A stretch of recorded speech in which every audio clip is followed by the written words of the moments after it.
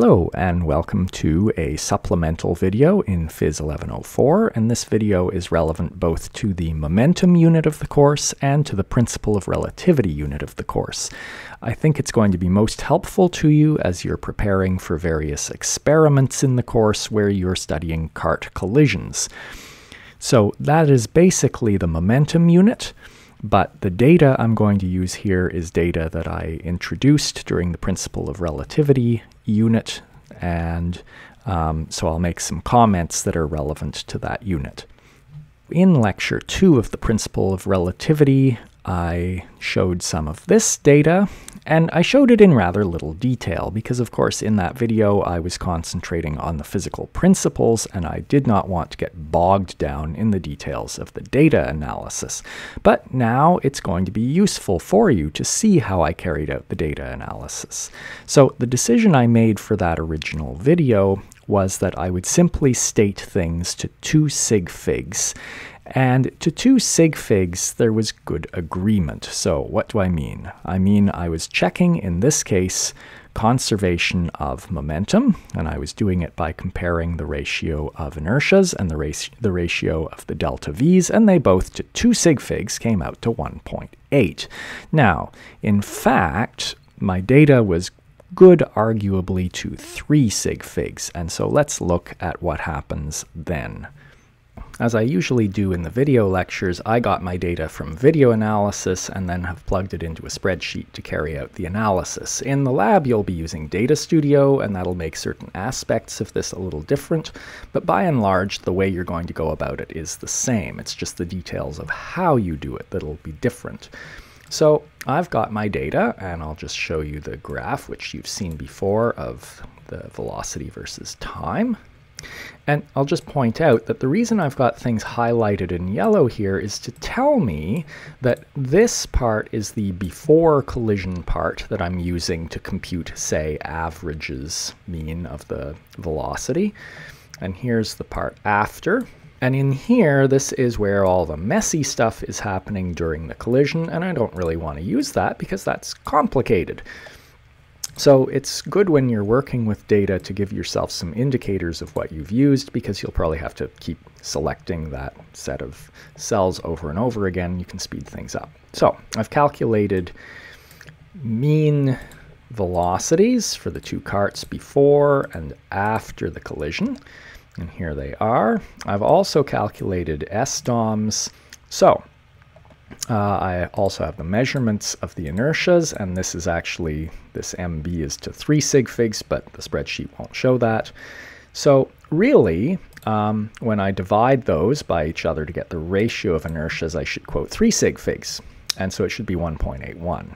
And similarly, I believe from my analysis that I have 3 sig figs for my velocities, or at least for my change in velocities, and so I should really quote 3 sig figs for dVB by dVA, and so that comes out to 1.78. So it's not quite agreement, it's fairly close, but you don't really know how to compute an uncertainty in a ratio like this. And so what we'll do now is see how working with the momentum before, the total system momentum before and the total system momentum after, you can work out the uncertainties and make better decisions about whether momentum was conserved.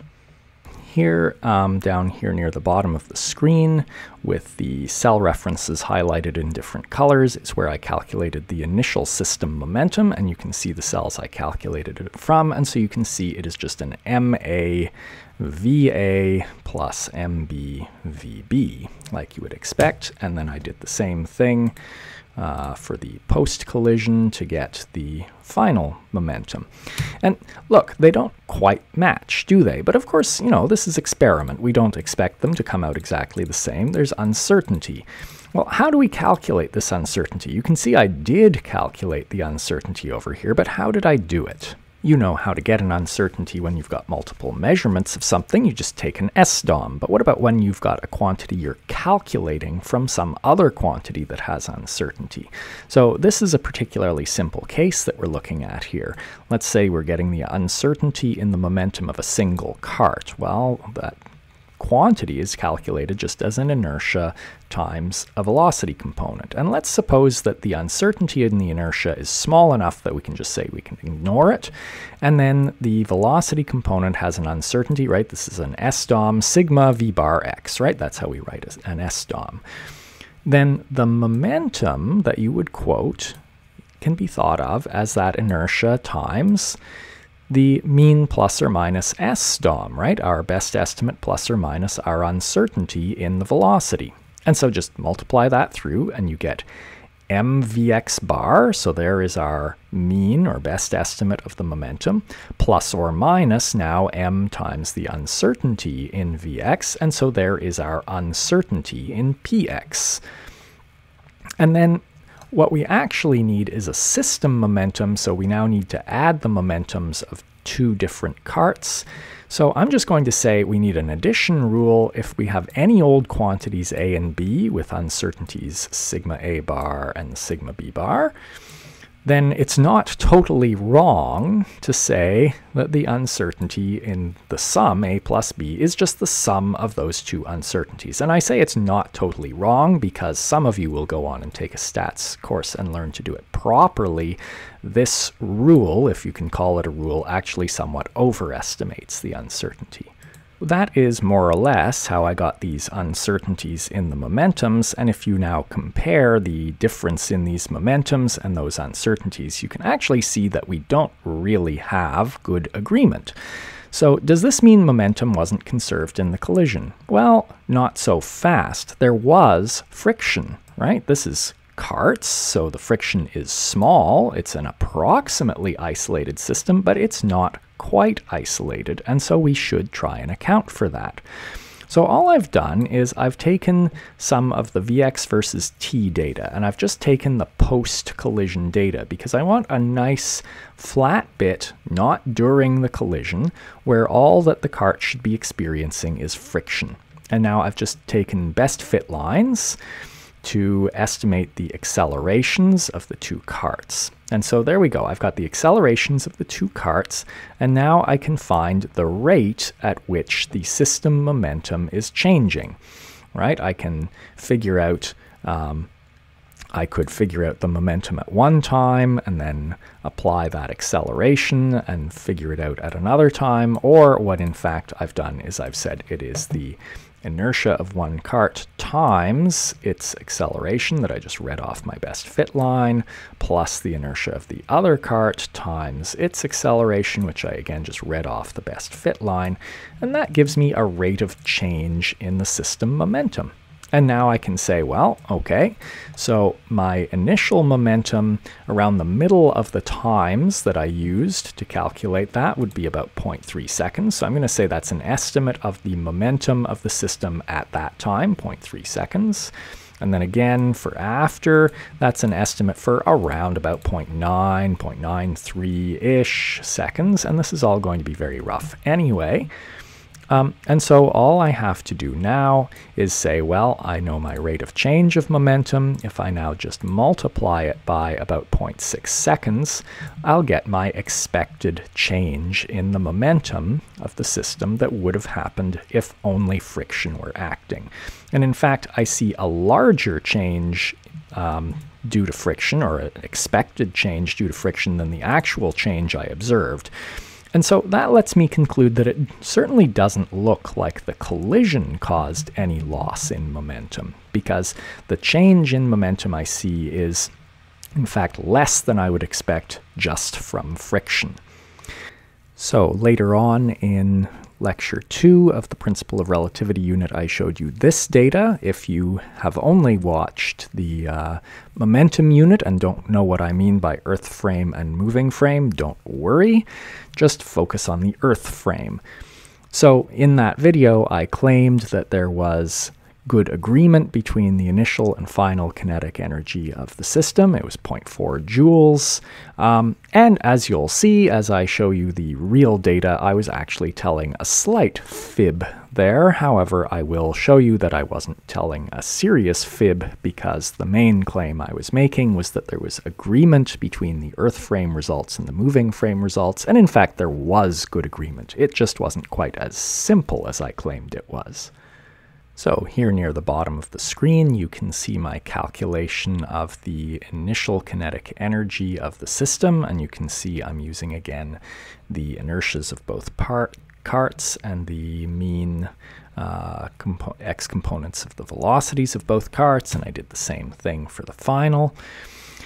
And notice again, they don't quite match, and there's a delta k that I calculated there, and again, it's not quite consistent with 0. Now I'll note, I calculated uncertainties in all of these. In the lab where you do this, I do not ask you to calculate an uncertainty in the kinetic energy because you don't know how.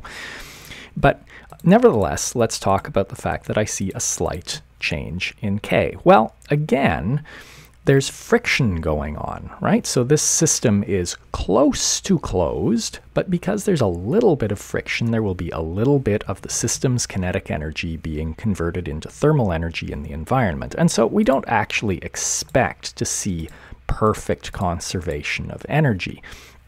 And so, although I don't ask you to do this in the lab, I have, again, found by actually plotting the kinetic energy versus time in my spreadsheet, and then getting a slope off of it, I've found the rate of change of the kinetic energy in my system, and this is, again, post-collision, so this has to be just from friction.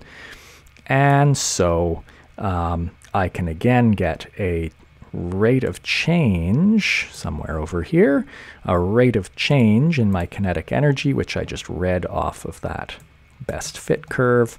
And again, I can multiply that by about 0.6 seconds and get the expected change in the kinetic energy, and it's about 8.4 millijoules, and the actual change in kinetic energy I see is about 7.2 millijoules. And so I can again conclude that the loss in kinetic energy I see in this system is just due to the friction, not because of anything happening in the collision. And so this looks like an awfully elastic collision. Like I said, I slightly fibbed in the original video lecture where I was using this and talking about the agreement between the different reference frames, but it was only a little white lie, because one thing to notice is here is my delta k, and this was in the Earth frame, and if I go over to the spreadsheet where I did all the analysis for the moving frame, I get a delta k that is almost exactly the same. So while the kinetic energy was not conserved, the claim that the two frames are agreeing about delta k is true. The remaining thing I just want to mention is a difference between what I'm seeing doing the analysis the way I did versus what you'll see doing it in Data Studio. And in fact, the pre-lab of the first of the two collision labs gets you to think about this. So here's a big hint about that pre-lab. So here is data on a cart collision, and what was happening here was that a low inertia cart, I think it was a single cart, was coming along to the right, and this is the V versus T data, and so you can see this positive Vx, and then the collision occurs, and you can see afterwards the other cart apparently has a negative Vx. But does that make sense? You know, let's say cart A was moving to the right, it collides with cart B. Should cart B be then moving to the left? What's going on here? That doesn't make any sense. Well, remember that you are doing this with two motion sensors. One motion sensor getting the data on one cart and the other motion sensor getting the data on the other cart. And so one of the motion sensors has to be looking from one end of the track, and the other motion sensor has to be looking from the other end of the track. And that explains why this may not look quite the way you would expect.